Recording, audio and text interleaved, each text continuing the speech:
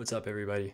So ever since I made my video on Qt Browser, I've actually gotten a lot of questions on how I do my note-taking, since that was one of the many things that I showed off in my video. And one of the main things that I showed off was that I use Vim and Orgmode, which a lot of people would be kind of surprised by, since most people that use Org use emacs, and most people that use Vim for note-taking probably use something like Markdown and VimWiki. So in this video, I'm going to try and answer why do I use Orgmode with Vim, and why don't I use any of the alternative options. If you guys are interested in content similar to this one, then go ahead and click that like button, subscribe to this channel, and hit that bell icon so you guys will get notified in my next video. So what actually is Orgmode? And this question is a pretty simple one to answer. It's basically a plain text way to take notes and do general life management. That's kind of where the org comes from, as far as I know, is organization, which is pretty awesome and allows you to do a lot of other stuff that I won't really be covering in the video, since most of this is supposed to be about note-taking. Orgmode was originally intended actually for Emacs, but at this point there are lots of services, applications, and editors that have full support for Orgmode and its file format org. So now, why do I particularly use Orgmode? And the main reason is that I wanted something that was plain text, since I wanted to be able to store it, make it portable to other platforms, since text is pretty much always available. On top of that, I also wanted it to be readable, so that way I could actually just look at it without any syntax highlighting and understand it. And I also wanted to have integration between my to-do list, my notes, when things are scheduled, and kind of as like a mix between a calendar and a note-taking system. Another big draw for me was the fact that I wanted to be able to integrate it with Vim, since that was the text editor I was using, and I wanted to be able to integrate it with any text editor I used in the future.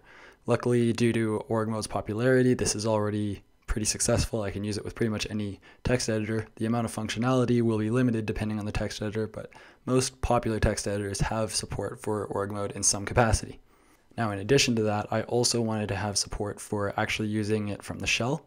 So for example, I wanted to be able to quickly access my notes, add a new note, search for a note, everything like that, just from the shell, without having to basically look for it by hand or trying to use grep. I wanted to be able to do it nice and quick. Luckily, once again, due to the simplicity of how Orgmode actually works with basically just using plain text, I can actually do this really easily using tools like FCF, which I'll show off in this video. Now, to convey how useful Orgmode actually is for my specific use case of trying to keep my to-do lists together with my notes, we'll give you guys a really quick example. One of the most simple examples would be getting an assignment from your university. So let's go ahead and do that. So say I have a new thing I need to do. I can just use the command note, which then will open it up and prepare me to enter in something to do. So let's go ahead and do this. So we're going to do a test. So test the university website. So now, there we go. We've added our first to-do item. Nice and easy, just like that. Now, sometimes it might be specific to a class, so we're just going to put the class. This way, when we need to reference it later, we can actually check and see which class each thing was for, because say, for example, we wanted to filter it, that might be useful. Now, say that we have a lot of other assignments for other classes, or for the same class, we may want to set a priority.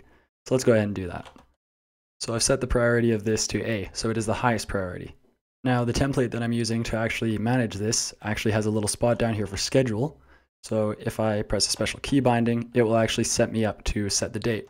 So by default, it uses the current date.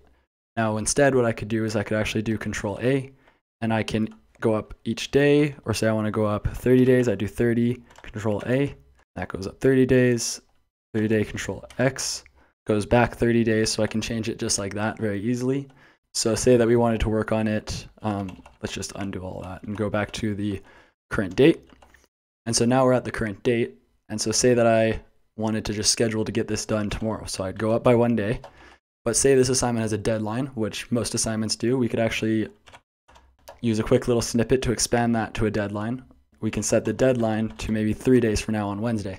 There's our current deadline and our scheduled time. So this is already something that you can't really get out of something like Markdown or VimWiki, at least as far as I know. Obviously, there's different versions of Markdown, and I'm sure there's some that support some weird settings like this. Now, like I mentioned before, the major reason that I wanted to do this is I wanted to integrate my notes with my actual to-do items. So the biggest thing that I wanted to do is include stuff like information like this. Now, this is a really simple example, but you could go a lot further by maybe having something more complex. So here's just a block of text that would act as an example of some text that we could include. Now on top of that, we also may have some extra steps that we may want to include, so let's go ahead and do that. So for example, we want to check our course page, but there might be sub steps to that. So let's go ahead and make some sub ones. So here are some sub steps to this one part of the checklist. And then maybe we have some extra one that doesn't relate to it, like check home page. So here we go. So we've got some sub steps to this. And we could actually add our own sub steps actually as its own separate to do by doing ** and then removing this. And there we go. So now we actually have it as its own step where we can add extra text specific to it. But in this case, we'll just leave it as a checklist item.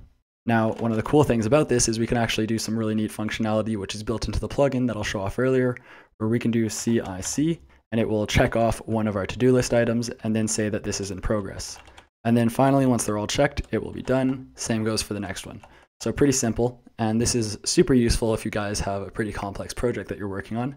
On top of that, you can actually add extra things, like instead of just to do and done, you can maybe have next, which will be related to the next thing that needs to be done, or you can have waiting. You can actually customize it to include any specific state that something can be in, which is super useful, especially for group projects, because sometimes you can't get onto your work until they're done with their work. Now, like I mentioned before, we can have a subtask, and let's go ahead and make that. So we're going to do to do. Note that my setup actually automatically capitalizes to do, just for my convenience, because I don't want to have to capitalize it every time. That group started. So check that group has started their part. Now here I can add some extra text, like especially Jake, that guy sucks. And the big advantage here that we get out of this is that we get some more functionality. Now on top of this, you can actually link to different files like you'd expect with Vim Wiki and all the other stuff, and you can actually link to websites. So we could do something like this. So now here we can make a link to example code, and then when I go into escape, it will actually conceal it, so that way I can see, oh, this is a link, but I don't actually need to worry about having it all expanded and hard to read. And then if it was actually a link, I could just use Vim's GF to jump to it. So now when it comes to how I actually use org with Vim, I actually use the plugin Vim-dotoo. I've tried pretty much every other plugin there is, and this one seems to be my personal favorite. It has some really nice features on it, which most of them aren't shown off, but the key bindings are pretty simple, and they kind of show off in here. There's a couple of views of the agenda view. It actually has a lot of neat features for actually time management and time tracking, which I don't really use the time tracking too much, but I use the to-do functionality and everything like that. Now, looking at it from within Vim, I'm just going to give you guys a quick view of some of the neat features. So if I do G-Shift-A, this won't usually be the text prompt. This is just a patch that I'm working on to help the development of this program. But if I do A, it will give me that agenda view. So it'll tell me when things are due. So this was due like an hour ago, 2 days from now. I can get a nice agenda view, and I can do my to-dos, my tags, my notes, all that sort of stuff. And then if I actually go into the agenda like we were doing before, I can actually go forward in time. I can go backwards in time and just check for each of the dates. I can actually filter by tags, and then we're going to go for class 101. And then it will filter it just down to everything that has the tag class 101, which is the one that we made earlier. Then I can hit enter, it will take me to it, and then I can edit it however I need.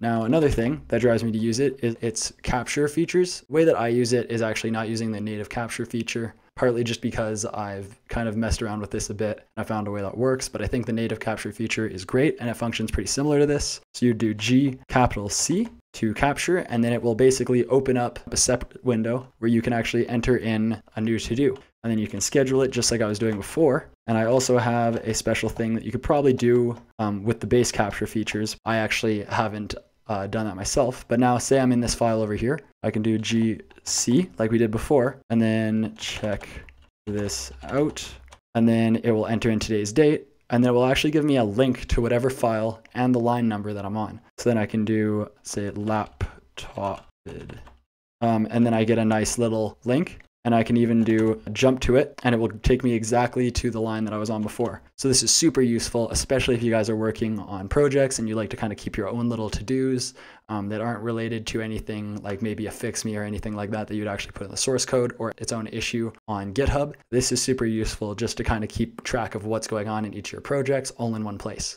Now, on top of that, it has most of the features you'd expect, like folding, and it actually uses Vim's native key bindings for folding, which I find is super useful because a lot of other options try to map your keys for you, which I don't really like. I prefer to extend Vim instead of changing Vim, if that makes sense. So I would prefer to make my own key bindings and just use Vim's native folding features. And then if you want to add a mapping to adapt the folding to your needs, it's super easy and you can map it however you need. For example, I map enter in normal mode to ZA, which alternates folding, which can be pretty useful for this sort of a use case because it's pretty similar to how it works in Emacs's Orgmode. I think it's important that I mention some other plugin options. One of them is Vim Orgmode, which is pretty popular, but it is no longer maintained. And it has some pretty big negatives, like using Python 2, which I believe is still what is used in the actual code base, which means that you have the dependency of Python, and you actually need to make sure that's compatible. Plus, since it's not maintained, I'm not really too sure whether I could really recommend something like this, but it does try to be a lot more of an Emacs style alternative to this, and it remaps bindings, so if that's something that you want, maybe it's worth checking out. Now, another alternative that I actually can recommend is actually looking at org.vim. So this plugin is super simple. It basically just provides syntax highlighting and folding. So if you don't actually care about all those extra features and you'd rather have a much more simple plugin, then this might be the route to go for you, especially if you just wanted to rely on something like Orgzly or some other tool to do all your management like that. Then this is where it may come into play. Or maybe if you just want to use Emacs for some of that extra stuff instead, then it's another option. I've actually used it in the past, and that's why my capture feature is kind of different from the default way that it works in Vim-dotoo, is because I used to use this and my capture was actually done just using some simple Vim script. So that's kind of where this comes into play, is that if you like hacking things together, then org.vim might be a better fit for you instead of using something as large as Vim-dotoo. Now, a big thing for me was actually being able to integrate this workflow into my shell. So like I said before, I have a note alias, which will actually just set me up to basically write a simple to-do in my refile file, which is where, like I said before, all my quick little notes will go until I have a chance to move them into their appropriate file. Now, on top of that, I actually have another one, which is just FN. And this will give me a really simple way to actually search through my notes for specific lines of text. So say, for example, I wanted to find a note that we had before, and I know it was something like website class. Oh, there it is. Using FCF, I was able to find it nice and quick. And so that way I don't really need to actually memorize specific ways to search. I can just kind of get some nice, simple, fuzzy searching going on. Now, I'll put a link in the description to a file containing these aliases and other shell-related stuff that I've mentioned in this video. So let's answer a question that I'm assuming a lot of you guys are probably wondering, and that's why don't I just use Emacs? Emacs even has evil mode, which can simulate Vim bindings. So why don't I just use something simple like that? And the answer to that is the fact that as much as I like Orgmode and I think it's a totally awesome file format, I never really got into Emacs. I've given Emacs a few tries. I've even used it for a few weeks, almost a month even, and I've seen that there's a lot of benefits to it, like org babel, the GUI goodness of having preview images, preview LaTeX, all that sort of stuff inside of your notes is really awesome. And that's not even mentioning all the extensions and plugins that exist out there in the world that I'm sure I'll hear about in the comments below. However, the real thing that kept me away from sticking with Emacs was the fact that evil mode always just felt like a second-class citizen. It felt a lot less like what you'd expect. A lot of people like to say, oh, well, you get all the Vim bindings inside of Emacs, but that's not really the case. You get the Vim bindings when you're doing normal editing inside of Emacs, but a lot of times plugins aren't optimized for that sort of thing. You're doing a lot of extra configuration yourself, and you're basically spending half of your time making your configuration just to emulate a tool that you already have. So now there's the other question that people are thinking is, why wouldn't I just use something like Do Emacs or Space Emacs? And the biggest reason for that is that I don't really like complexity unless I've put it on myself. For example, if I'm using a plugin, even for Vim, I want one that's going to be pretty minimal and allows me to do the configuration myself instead of having to work around the plugin. Instead, I want it to be something simple that I can work into my normal day-to-day workflow. Now, minimizing the amount of actual configuration, including inside of the plugins, actually avoids having more bugs in my configuration, as well as allowing me to avoid dependency on other creators. I don't want to have to actually be maintaining someone else's work where they have 1,000 lines of configuration just to make their plugin work, or even more than that, when the developer decides to abandon the project. That's not really what I want to do. I'd rather have something simple, so that way if the creator did abandon it, I could still pretty much use it the same way it is at this current point. Now that might sound a bit contradictory if you've ever seen my Vim configuration. It's pretty far from small, and in fact it's a bit complex, and I could probably shorten it down a bit more. But the big reason that it's so complex is because instead of using big plugins for the most part, there are a few of them that are pretty big, like Vim Fugitive, I pretty much keep it all separate into small plugins, and then I configure them to work together. One example of this would be instead of using Coq, Conqueror of Completion, which a lot of people use for their completion, for all their language server protocol stuff like jumping to definitions, I prefer to use something like Mu-Complete, which basically uses Vim's native completion, and then you can kind of bootstrap other completion frameworks to work along with it. And then to work alongside Mu-Complete, I use a plugin like Vim LSP or Vim LSC, which basically provides all the language server protocol stuff as its own plugin. And then I integrate the completion from those plugins into Mu-Complete. That way I get very similar to native Vim completion, but I also get the intelligent completion that you'd expect with something like Coq. This gives me a nice way to configure things however I want, and then if for some reason I want to switch to a different language server protocol plugin, as long as I have a way to bootstrap it to work with Mu-Complete, it should work the same. And since the way Mu-Complete works is it doesn't really rely on a lot of stuff, I can pretty much just take it as long as it's working at the time that the developer abandons it, I can pretty much just take it and it'll continue to work the exact same. Now back to how this actually relates to my setup with Emacs.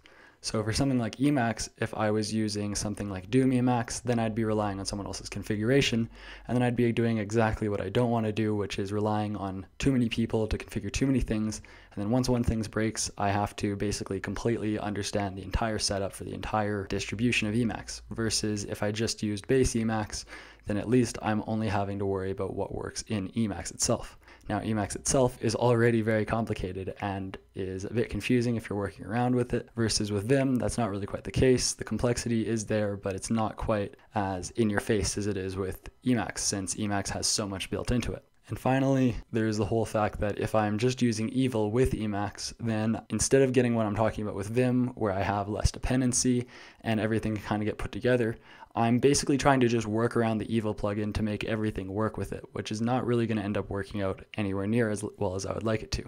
As a result, I end up having even more configuration than I already have in my Vim-RC, and then I'm also trying to bootstrap these other plugins to work together, and eventually something's going to break, and it's going to require me to do much more work just to maintain it. Now, there are a few examples of where this might not be true, but from my experience, this is kind of how it's been. The big exception would be the fact that Emacs's Lisp is actually a lot easier to write than Vim script, but now that NeoVim has Lua, maybe I'll consider moving over to that for most of my configuration, since in the end Lua is going to be a lot easier to work with than trying to use Vim script, which can be a bit hectic to work around.